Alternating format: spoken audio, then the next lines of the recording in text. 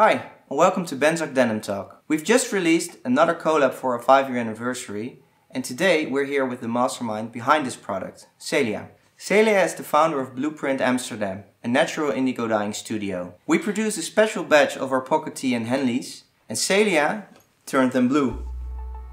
So Celia, can you tell us a bit more about what Blue Print is and what do you do? Well, Blue Print is a studio where we do natural dyeing, mostly indigo. We create special and unique handmade items, all actually denim related. Only stuff that is actually forgotten, so old forgotten techniques we breathe new life into. We're based in Amsterdam and I learned craft in Japan. About our collaboration, can you explain how you can turn this white garment into this beautiful indigo blue piece? How does it work? Which steps are necessary to create this? Well, in first place, the fabric needs to be scoured. So what is that? Scouring means cleaning the fabric. So you make sure all the starch, which is used during production of a fabric, is washed out. Okay. Yeah. So you open the fiber up so it's ready for dyeing. Then when that's done, we start dyeing. It's all by hand.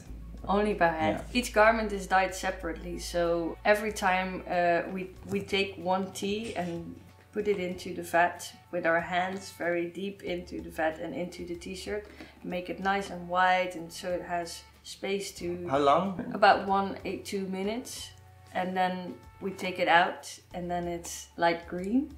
Oh yeah. Yeah, and you think, but then it needs to oxidize, and then when the air reaches the fabric, it turns blue. Wow. And then we don't just do that once. With these t-shirts we've done that 6 times. And do you need to do anything else in between? You need to rinse them, or? Sometimes we rinse them in between to see how well it's taking. Okay. So otherwise you would only see that at the end. And then at the final, when we think, okay, it's good, then we start rinsing it. And actually the rinsing part needs a lot of attention.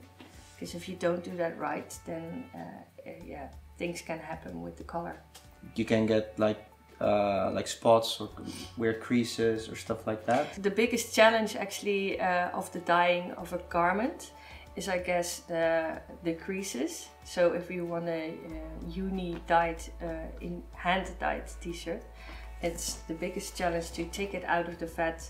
And because the fabric is wet, it starts pleating. Yeah, you immediately need to open it up and make sure it completely oxidizes. After the rinsing, every t-shirt has been into a bath of vinegar and water overnight, which makes sure the indigo stays as much as possible attached to the fiber. Oh, so it doesn't bleed that much, basically. Yeah.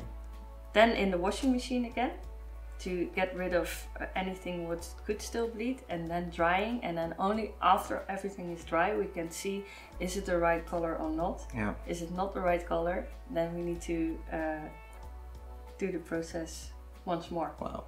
So how long does one t-shirt take to dye in total, like all the steps together? At least an hour. Wow. Per t-shirt. So 1 hour of real craftsmanship per t-shirt has been put into it. Yes. That's great. A lot of love. So you mentioned vinegar to reduce bleeding. Mm-hmm. As we know, natural indigo products are notorious for bleeding. But do you have any tips for the consumer to take care of their indigo dyed garment? I would say only wash it when you think it's really necessary. But then again, washing is fine with this. Yeah, but that's basically with every piece of clothing. Yeah, true. But this only actually, in my opinion, becomes nicer with washing. Yeah. Same like denim. Yeah.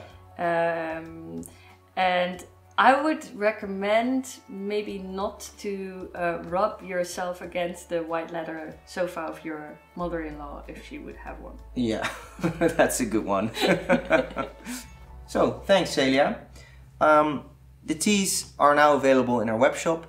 And as always, like and subscribe to our channel to be the first to get updates on our brand. Thanks again for watching. See ya!